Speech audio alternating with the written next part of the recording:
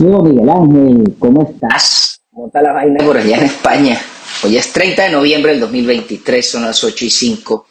Y usted le tocó irse de aquí porque la vaina se la apretaron, pero definitivamente allá en el Reino de España pareciera que mucha gente está jugando para atrás. Qué tristeza ver cómo se está destruyendo la madre patria por la estupidez, la estulticia, la ceguera, pero sobre todo porque los actores que tienen que decir algo en favor del pueblo español no están jugando para la ciudadanía. Y le voy a hacer un pequeño análisis. En días pasados hemos visto diferentes eventos donde aparecen célebres figuras prominentes de la política española con el pin en la solapa de lo que llaman la Agenda 2030. Pero ¿quiénes se ponen ese pin? Para empezar, el cabeza de huevo del rey felpudo el sexto. Qué pena ajena da ese pobre toche señor. Después, por supuesto, Sanchinflas, quien acaba de ser elegido como presidente del gobierno por 4 años con los votos de los enemigos del reino. Pero el otro que aparece con ese pin en la solapa no es otro que el gallego de oro, el cabeceñema del señor Feijóo. Entonces, cuando usted se da cuenta que los 3 actores más importantes que pueden salvar a España están jugando todos en el mismo equipo, usted se da cuenta por qué ayer en las Cortes el rey se lanza ese discurso tan guabinoso que lo que da es pena ajena. Bueno, ¿qué se puede esperar de un Borbón?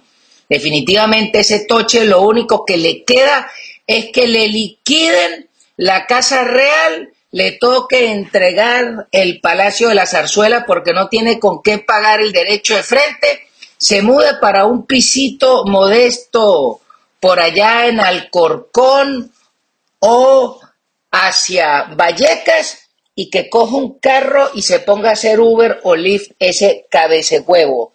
Y la bruja ficticia, bueno, esa huevona tendrá que ir a pedir chamba en el canal de la televisora española para que siga haciendo chorradas. Definitivamente que al día de hoy la única persona que representa la Casa Real es la muchachita Leonor que está echándole bolas en una academia militar. Pero por ese lado, el poder y el reino se perdió. Después tienes a Núñez Feijóo, un tipo que tiene la mayoría absoluta en el Senado. Es decir, que tiene el poder para trancar los presupuestos, para trancar la ley, para cambiar el reglamento del Senado en la forma de cómo van a recibir la ley de amnistía y sentar esa mierda que duerma el sueño de los justos por los próximos 3 años, pero no, el gallego huevón haciéndose el pendejo. Y lo primero que hace es que en medio de un proceso donde están acabando con España, se sienta a negociar con el PSOE de Sanchinflas y el Sumar de la Tucán para montar 30 y pico de comisiones en el Congreso español para repartirse cargos, repartirse burocracia, repartirse asesores, repartirse sueldos y salarios, pero la República que se joda. Y por supuesto, después tienes a Sanchinflas, un tipo que gana con el fraude de Smartmatic, ergo Indra.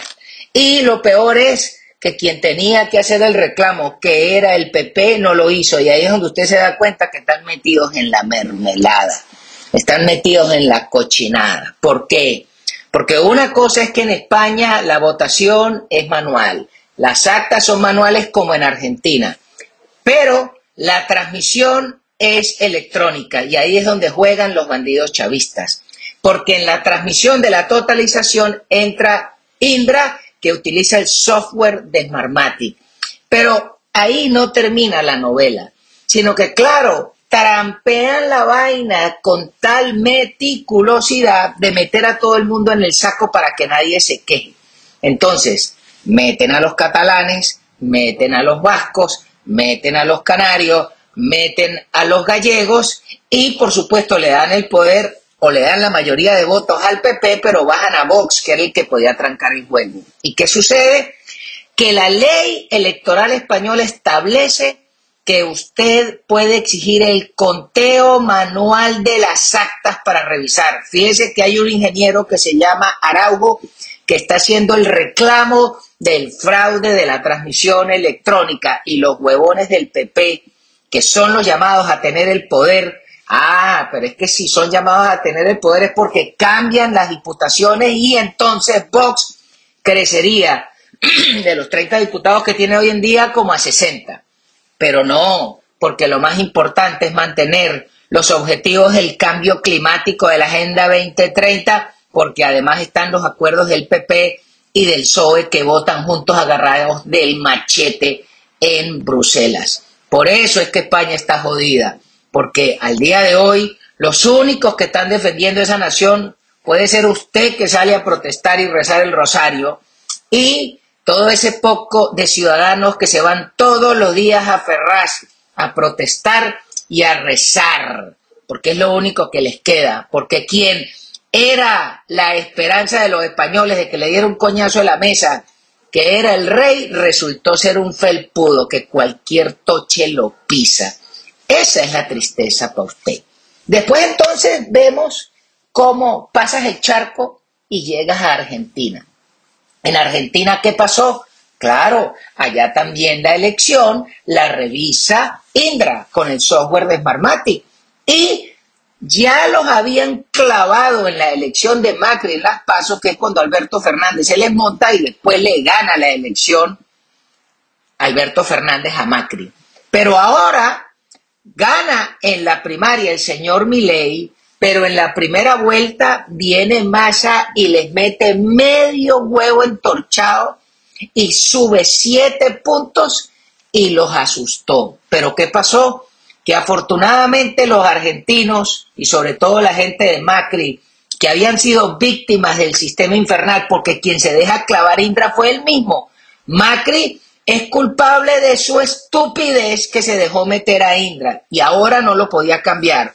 Pero entendieron que la única forma de cambiar el juego era el argumento lo traía Milei, la oferta electoral la traía Milei, pero necesitaban cuidar los votos y necesitaban asegurarse transmitir por vía de WhatsApp o por foto, por FaceTime, por donde fuera, y hacer una totalización paralela de las actas, a ver si los iban a guisar como hicieron en la primera vuelta, que se fue la luz y de repente cuando prenden la luz le habían volteado las actas. Pero el señor Milei se dejó de pajas y se montó con su equipo, y los equipos de Macri, que a lo mejor no estaban en la misma mermelada, dijeron: esta no nos la van a robar estos sarnosos comunistas, chavistas, peronistas, kirchneristas.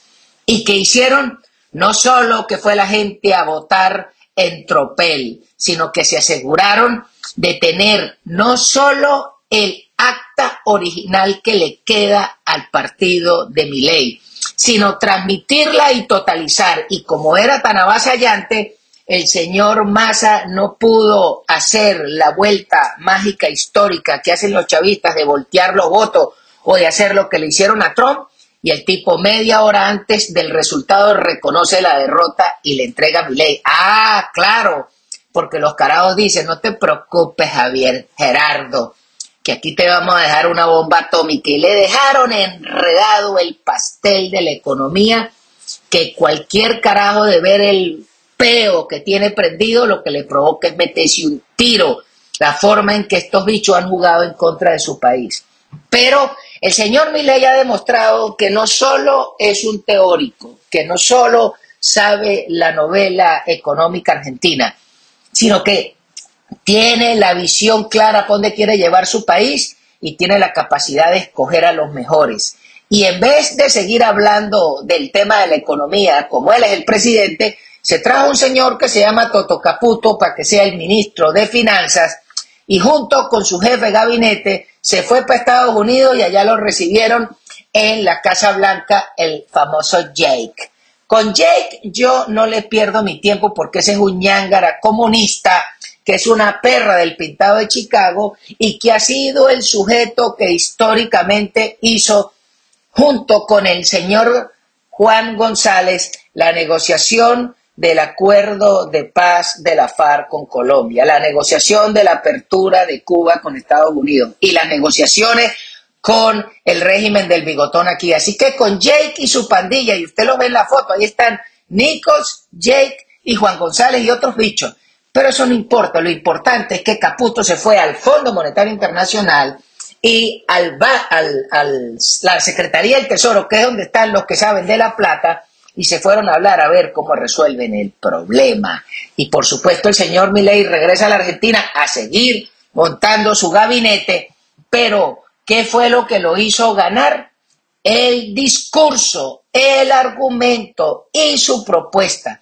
Cuando usted ve desde el momento en que Milei irrumpe en los medios hace 6 años en el programa del señor Fantino al día de hoy, el tipo ha dicho lo mismo siempre y ha disparado plomo grueso siempre, y desde el día 1 disparó con un cañón de 155 milímetros sin retroceso, a puro rebufo, porque era por junto a putas donde el carajo les pegaba a estos malandros. Y al día de hoy logró convencer a la Argentina de que la vaina es así, diciéndose la verdad en la cara, y les está diciendo lo que viene es una inflación arrechísima, lo que viene es una peladera de bola, pero en algún momento tenemos que parar la locura y se acabó la golilla. Eso es lo que está diciendo el señor Milei, y ahora venimos para acá. La señora Machado al día de hoy, por supuesto que nos representa, es la presidente electa, porque esos 2,5 millones de votos no fueron de jodedera. Punto 1. Punto 2. La señora no tiene que preguntarle a nadie porque ella representa el 95% de los que se expresaron. Por lo tanto, el G4 y toda esa manga de pecuecas los puede llamar para saludarlos, para tomarse una foto si le da la gana, y si no también. Porque los venezolanos le dijeron: juegue con el equipo que usted monte, porque de esos huevones nos mamamos. Y eso lo tiene que entender la señora. Punto 3. Tiene que montarse un argumento y disparar plomo grueso desde ahorita hasta la elección del 2024. Que se deje de estar guardando nada para la reserva. Ella tiene 1 año para echar su cuento, y un cuento como es por todo el país, para que a ver si dentro de siquiera 7 meses el país entiende cuál es el problema, cuál es el diagnóstico y cuál es la visión y cuáles son las soluciones que la señora plantea. Todos esos carajos que me escriben: bueno, pero es que ella tiene una vaina que tiene que jugarlo estratégicamente. No, con los chavistas no hay estrategia. Con los chavistas usted le bota las tripas todos los días y los deja desnudos, y dispare, dispare y dispare sin pausa, sin pena, sin misericordia. Y por último, es importante que la señora utilice el mecanismo de la comisión de primarias para convocar otros referendos consultivos a los venezolanos que quieran opinar. Por ejemplo, la señora Machado tiene que plantearse que al día de hoy cuáles son las cargas impositivas en Venezuela, y de acuerdo a su visión, cuáles deben ser esas cargas fiscales que deben ser derogadas, cambiadas, y las que se mantengan, a qué nivel lo va a mantener, y que lo someta a que la población vote.